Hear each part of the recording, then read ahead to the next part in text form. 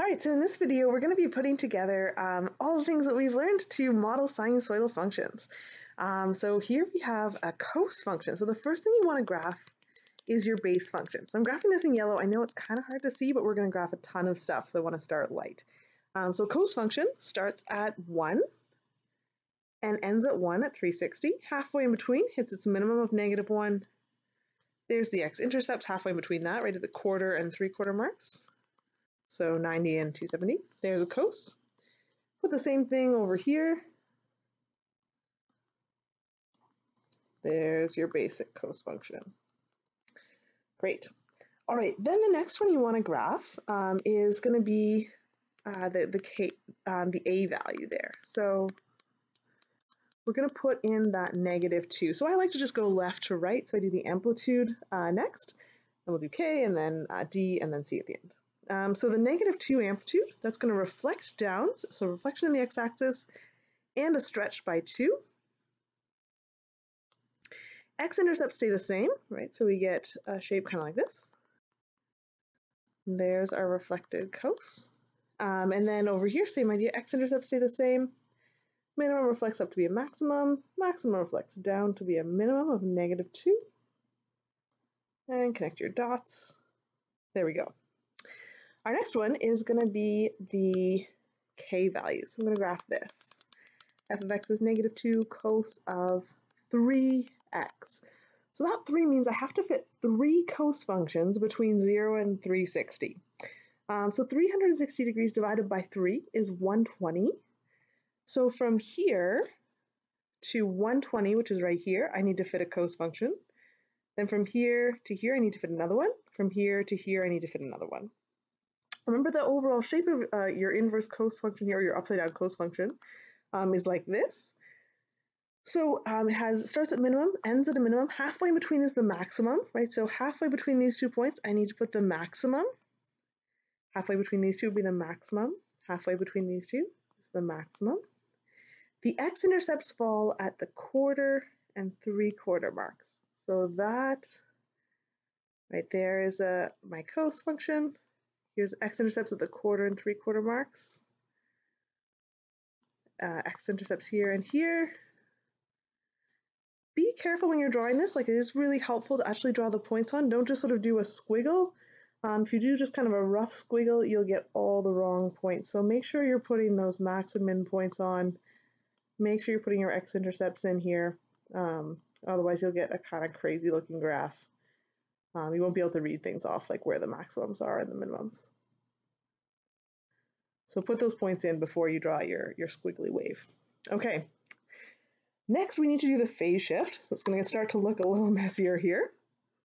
So we're going to graph this, our -2 cos of 3x plus 30. So remember, plus 30 actually means we're sliding backwards by 30. Each one of these boxes is 30 degrees. So if that's 90 here, then that must be 30, 60, 90. So I'm going to be taking every point here and sliding backwards by 30. So that slides backwards by 30.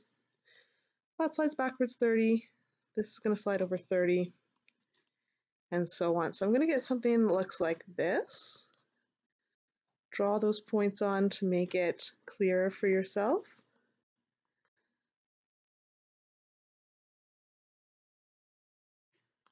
Oh, and I went through the wrong point there, so right through there, and up here. There we go. I'll draw those points on here. Just sliding everything backwards by 30 there.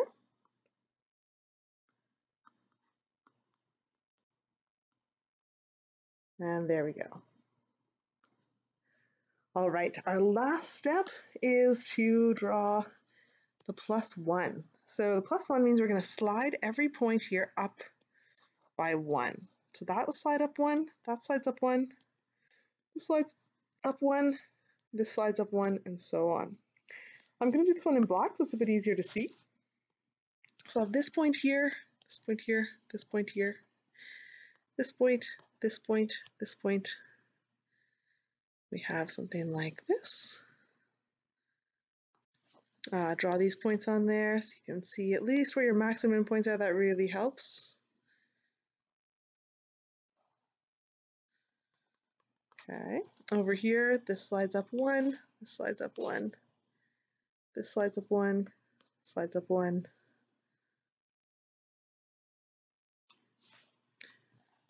There we go. This guy slides up 1, slides up 1, this slides up 1. There we go.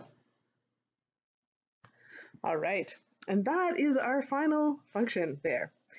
Once you've graphed it, you can actually just read off things like the maximum points right from your graph. So you can see this, this maximum here, that maximum is happening at 30 and 3. So that's one of your maximum points. And there's so many more, right? There's one over here, right there. That looks like it's at 150, also a y value of 3. There's negative ones, right? There's one over here. It's a negative 90 and 3, and lots more.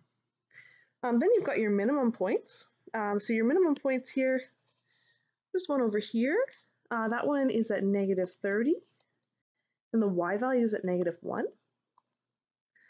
There's one over here that looks like it's at 90 and negative 1. There's another one right here that's at 210 and negative 1, and so on. There's lots more minimums. So reading off max and mins is not too tricky. Where it gets really hard, I find, is finding x-intercepts. The problem is that your x-intercept points used to be on the, like they were on the midline, right? And then we slid the midline up. So now the x-intercepts are just like these awkward numbers. Like, who knows, where is that actually crosses the x-axis? Where does that cross? Like, this one's not, it's between 0 and negative 30 somewhere, but I don't know where. This one here is between 60 and 90 somewhere, but it's not like a nice, neat point on the graph.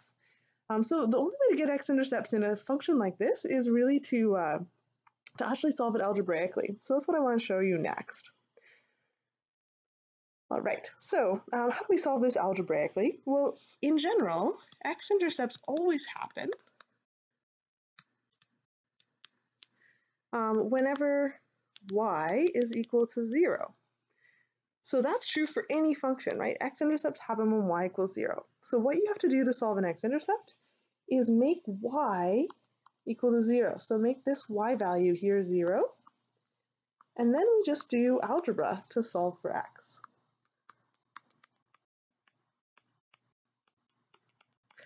So doing this algebra, the first thing I might do is maybe move the 1 to the other side, right? It becomes negative 1 over here.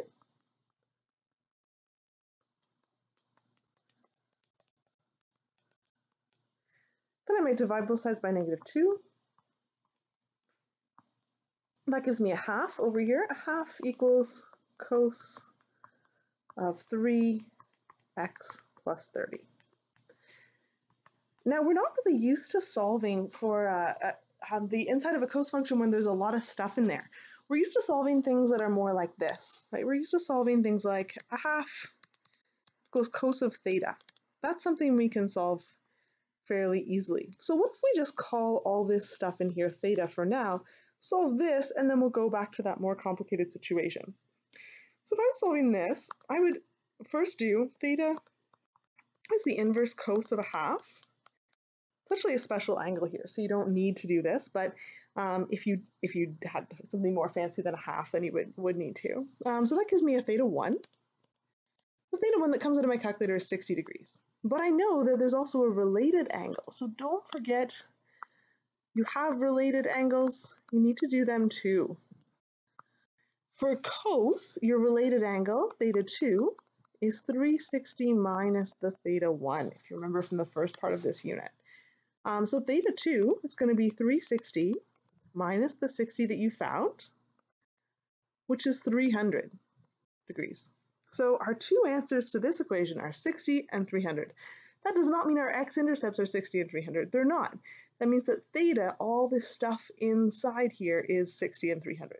So what we have to solve next is actually two different equations. One where theta 1 is 60, one where theta 2 is 300. And we can actually solve more equations than this as well. If you remember, there's more related angles than just this. These are the two between 0 and 360, but if we go beyond that, there's more. We could add 360 to this, right? We get a theta 3, which is 60 plus another 360. You can like add as many multiples as 360 as you want. So you could have 420 here, right? And just keep going and solve that too. I'll just solve two of them so you can see what it looks like. Okay, so all of this stuff here inside your cos function, that's all theta. So we're going to say all that stuff, 3x plus 30 is equal to 60. And then we're solving for x. So we divide both sides by 3. That gives me 60 over 3 is 20. Cancels out over here. So I get x plus 30 equals 20. Subtract 30 from both sides, I get negative 10. And that means that one of my x-intercepts is negative 10 and 0. The other one, you do the same stuff in here, the 3x plus 30. That's my theta, right? And that all equals 300. Divide both sides by 3. And we get x plus 30 equals 300 over 3 is 100. Subtract 3 from both sides, or subtract 30, sorry, from both sides, and I get 70. So x is equal to 70. Sorry, x equals 70. So my x-intercept here is 70 and 0. And those, if you look back at your graph, those are actually the x-intercepts that you'll see on your graph, but you couldn't have just read them off your graph precisely anyway. You would have known maybe it's near 70, near negative 10, but the only way to actually find out exactly what they are is to solve algebraically, especially with a graph as messy as mine. All right, let's look at using a graph that's already been created for us to figure out the equation. So when you have a graph already, I like to draw the midline on right away. I find it's just very helpful. So here's the midline. Goes right through the middle. And I can use it actually to get the amplitude. So the amplitude is the distance from the midline to the highest point. So from the midline at negative 1 up to the highest point at 2, that amplitude would be 3. That's a distance of 3. But if the numbers are ever awkward and you're having trouble reading that, you can always use your equation. Amplitude is y max minus y min over 2. So I would use the highest point, which is 2, minus negative 4, that makes 6, divided by 2, and that gives you 3 as well. The next thing we want to find is the wave number, k. The wave number means how many cycles fit within 360.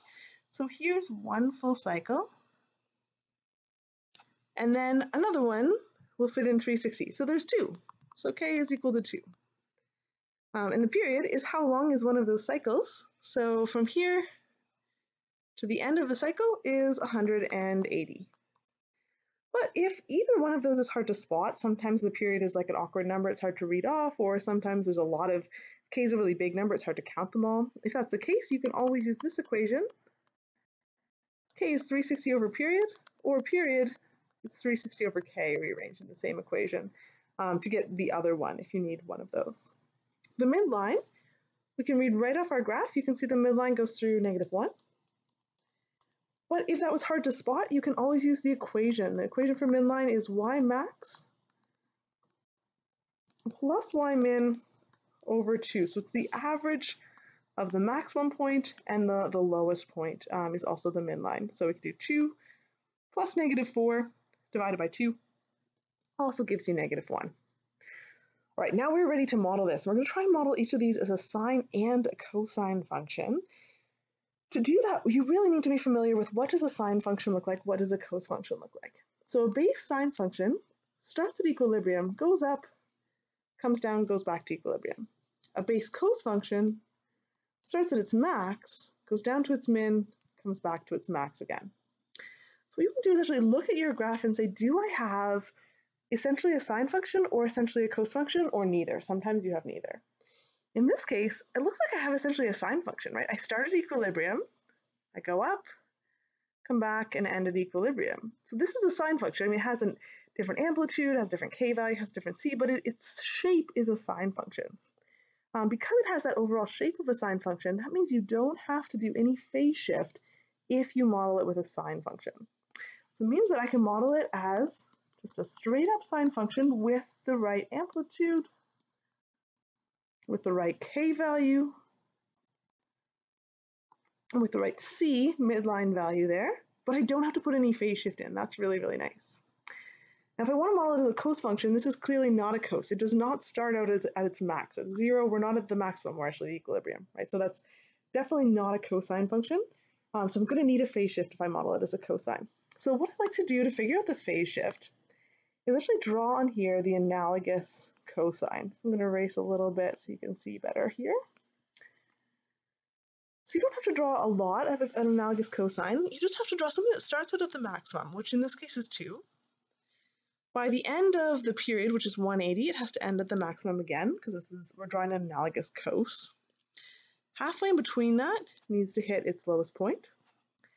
Halfway in between the max and the min, I need to hit an x, or not an x-intercept, but a midline. Halfway in between max and min on this side, I also need to hit the midline. And that is my analogous cos right there. What I want to do next is see, well, how far do I have to slide that cos to make it look like the function I'm actually trying to model here? And if you see, that is falling halfway between 0 and 90, right? So that's 45 degrees. So it looks like I'm sliding this point over 45. You can check with another point. Here, this point is at 45, and I have to slide it over to 90. So that's also sliding 45. This point's at 90, I have to slide it over to 135 to be right on top of there. So that's sliding 45 as well. So definitely the slide is 45.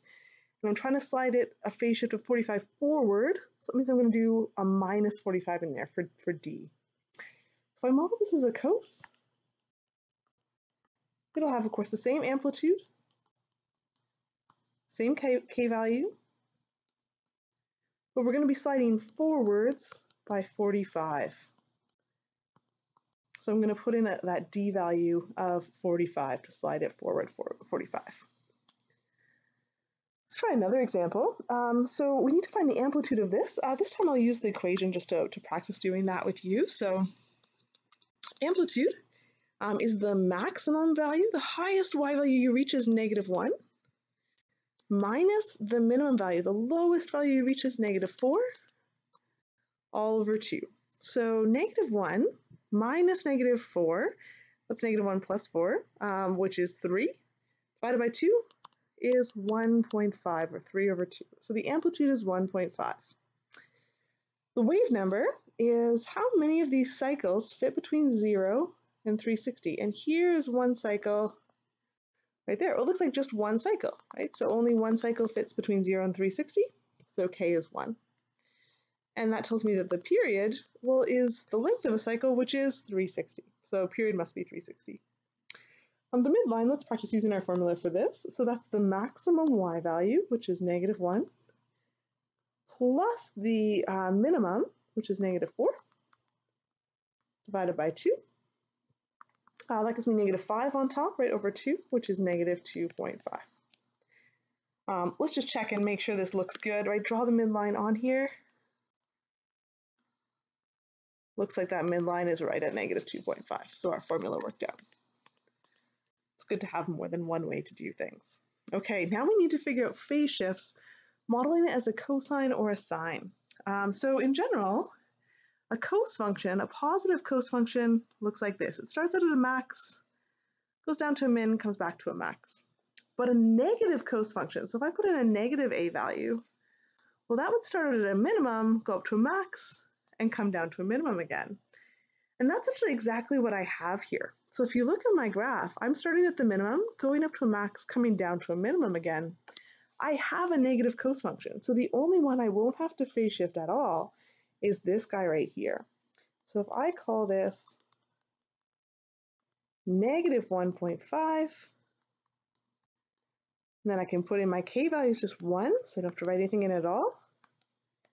The c is 2.5. Then I don't have to have any d in there. There's no phase shift in there at all. But if I want to model this as a positive cos function, well, a positive cos function would start at its max, end at its max, halfway in between would reach the min, the quarter mark, or halfway in between that, would go through equilibrium. So that right there is a positive cos function. And then I have to slide that positive cos function. I could just slide it either way. Maybe I'll think about sliding it forwards. If I slide it forwards, I have to slide it forwards 180 degrees before this bump is right on top of that point right there, right, until the points are in the right place. So if I make it a positive cos, So the amplitude is positive 1.5, then I need a phase shift in here. It'll be a phase shift of forwards 180 degrees.